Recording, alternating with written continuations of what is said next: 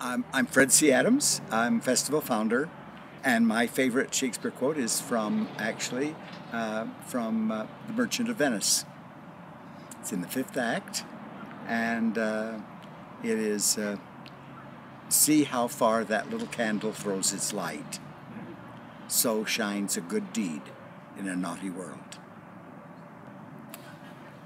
I think in some respects that sort of says, in essence, why I do Shakespeare. I think it's in some essence why we do plays.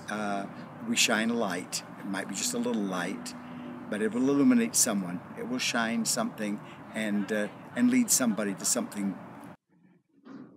Something, a dramatic insight into ourselves. Hamlet said, "The play's the thing wherein I'll catch the conscience of the king."